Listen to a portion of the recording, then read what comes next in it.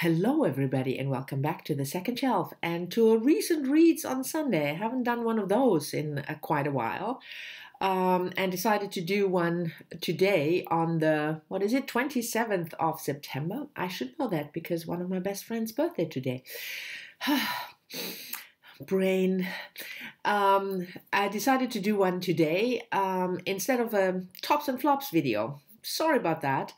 September was a reading month. I read very little, for at least for me. I read about 8 books maybe, if I finish another one today. And that's a lot for a lot of people. Don't get me wrong. But for me, it's about half of what I normally read.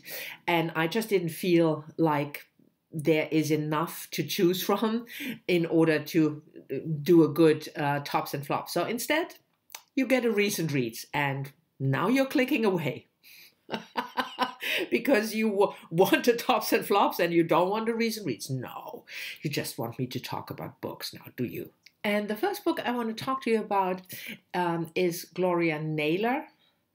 Not Gloria Gaynor, Gloria Naylor, The Women of Brewster Place, first published beginning of the 1980s.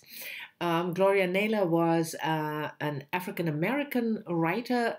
She was born in 1950 in New York, and she sadly died 4 years ago when she was only in her mid-60s. And this is her debut novel. As it says on the cover, a novel in 7 stories. And I really enjoyed this book. Enjoyed, maybe not the right term because it's quite sad. I read this together with Heidi from my reading life. And it's also the September pick for an online book club run by Britta Bolt, where he each month we choose a book from his backlist. I will leave a link to both the channels down below, and if you're interested in the book club, check out Robert's channel, Britta Bolt. There you find more information.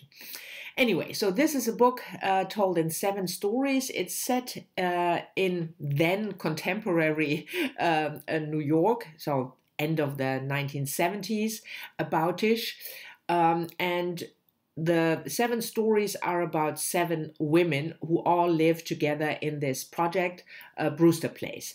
The stories are interlinked, and let's say the red thread, the one woman who sort of holds it all together, is the woman of the first story, Mattie, who comes to Brewster Place after losing her house for various reasons. And then you get a glimpse of the life of each of these 7 women. And like I said, it's not a cheerful story. There's quite some violence involved. Some of the women experience very violent acts, but it's sad, but it's also very engaging. Gloria Naylor, and again, this is her debut novel, has beautiful writing. When I talked about the book with Heidi, she pointed out one of the scenes that I also thought was really powerfully written. It's about gossip, and the way Gloria Naylor describes gossip and compares it with an acid odor, it's just beautiful. So I can definitely recommend that. I will also definitely read more by Gloria Naylor. This was my first experience with her work, and I loved it so much that I have to read more of her. The next book I want to talk to you about is a work of translated fiction. Here you go. Yun Koi Yun, The Disaster Tourist, translated from the Korean by Lizzie Bueller. Published in the English translation earlier this year in 2020, and I featured this book in one of my TBR videos when it came out. The original Korean was published 7 years ago in 2013, and obviously Yun Kye-yoon is a Korean writer. This is her 4th or 5th book. I've never read her before, so this was like with Gloria Naylor, my first experience with her. And the premise, I picked up this book because of the premise that sounded really fascinating. The book is set in present day, but in a way in a dystopian future, because the main character, Yona, is that right? Yes, Yona, a young woman, she works for a travel agency, but not just any travel agency. This travel agency offers travels to disaster areas, whole packages where you can experience, an area that was hit by a tsunami. Sometimes part of the package is volunteer work, but it's also to just have a look. And due to certain circumstances that I'm not going to spoil, Yona, who's normally just selling these packages, gets one of the most coveted travels to a tsunami aftermath area. And then the story takes off from there. So like I said, I thought the premise was interesting, fascinating, but I didn't get along with this book very well. The first thing that I didn't gel with was the writing. And I don't know whether it's the writing by the author or whether it's a translation. I can't really judge that because I can't read Korean, so I couldn't, check the original. But the writing was very stiff, it felt very artificial, didn't flow, but also the story didn't convince me. The Yona's adventures, they seem to be, when she gets to this area and then all kinds of shit happens, of course. But it felt like there was no story arc in a way. It was all very, and then this happened and this. Yeah, I don't know. It was just not for me. It doesn't mean that this was a really bad book, but if I had done a tops and flops, this book would have probably made the disappointments. But if you're interested in Korean literature and the premise, try it out for yourself. Maybe you get along with the book better than I did. The next book was also not really that much of a success for me, despite the fact that it was also a buddy read with Heidi, and that was Connie Willis' Blackout, first published in 2010.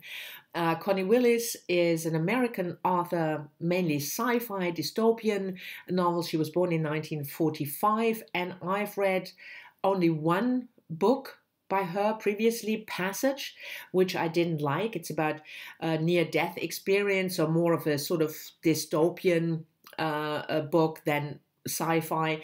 But because she is so well known, won so many prizes, I thought I'd give it another try. So Blackout, first of all, there's a lot of information on the cover, isn't there? It's the winner of the Hugo and the Nebula Awards, and there's, of course, a quote from a review. But what it doesn't say is this is actually the first part of a 900-page novel that she published in 2 parts.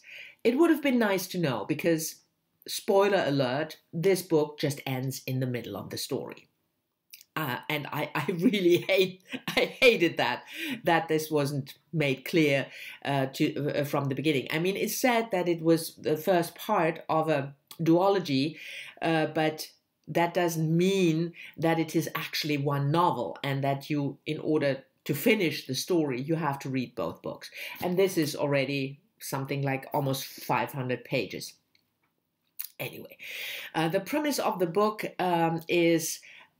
we are in 2060 Oxford, and time travel is a thing, especially for historians. So historians go back to certain earlier time periods in order to observe and, for instance, write a thesis about the Crusades, or, about other big events.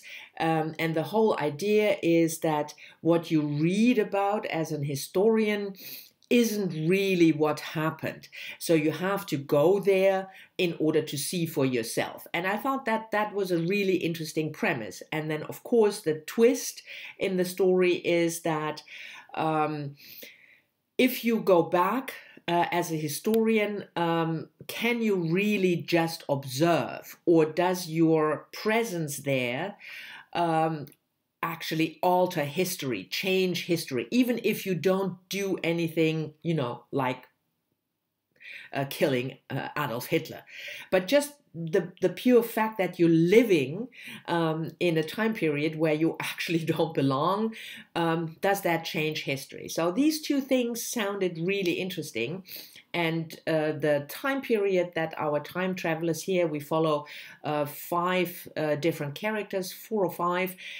They all go back to World War II, around the Blitz in London. But the book was, first of all, extremely slow and very repetitive. And this almost 500 book novel could have been, in my view, easily could have been comprised into 200 pages. And then you would have added the second book, compressed that as well. And then maybe you would have had a good book. I mean, I enjoyed the parts when they are back in London in the mid-1940s. That read more like historical fiction, and you learn about Dunkirk and, for instance, the evacuation of children from London during the Blitz. So that was really not uninteresting, but it was so slow and so repetitive. And we didn't really get much of these two premises, that there was no real development, certainly not with regards to the question, do we change history? I mean, the question was asked like a gazillion times in the book explicitly, but it was just boring to me. And even though it ended in the middle of actually one book, one story, I'm not going to read the second part because it just didn't hold my interest enough. So unfortunately, I'd had to decide after the second try that Connie Willis is probably not for me. If you love her work and there is a book that you think I should absolutely try, let me know down in the comments. But otherwise, I will just, live with the fact that Connie Willis will not be one of my favorite sci-fi authors. And the last book I want to talk to you about is also sci-fi, and that is Maja Lunde, The End of the Ocean, translated from the Norwegian by Diane Oatley. It was published in earlier this year in the English translation, and in 2017, let me check, sorry about that, like I said, brain, yes, 2017 in Norway. I've read, this is part of a quartet, it's called Climate Quartet, but in opposition to the Blackout, it's like each book is a standalone, so you can read them in any order you want to. Just to, clarify that. Anyway, the first one in the series was History of Bees, which I read, I think, 2 years ago and really quite liked. So when I saw this was new and on script, and I wanted something, fast-paced, easygoing in a way, and sci-fi or mystery then are my go-to genres if I'm in the mood for something like that. This one is tackling climate change, droughts, the melting ice. And we have 2 timelines, 2019 and 2041. In 2019, and they are alternating. In 2019, we follow Sinje, a Norwegian climate activist and sailor, and she is on a journey over the ocean by herself for various reasons, which will be explained in the book. So the one part is this journey, and in the course of the journey, of course, Sinje reflects back on her life, what happened, why she is on this journey now, the reasons, and how that relates to climate change, and especially the melting of glaciers and ice. And the other timeline, 2041, we are, of course, in the future, and the Earth suffers from serious droughts and fires. Doesn't seem like 2041, does it? And we follow David, a mid-30s married man with 2 children, who lives in France and who flees the burning city in order to make it to one of the refugee camps. He is with his daughter Lou. She is a little girl of 5 or 6 years old, and while they flee, they lose the mother and the young boy, the baby boy. So we see David and Lou in the camp, still hoping that mother and the baby will have made it, which, it's hope against hope. And then we learn, the bad turn that the Earth took, and David trying to make a life for himself and his daughter, and water is really precious, and even in the refugee camp they don't get enough, and these 2 stories, Sinje the sailor, and David and Lou, they will not interconnect, that's not the right word, but they will have some connection, which will develop through the book.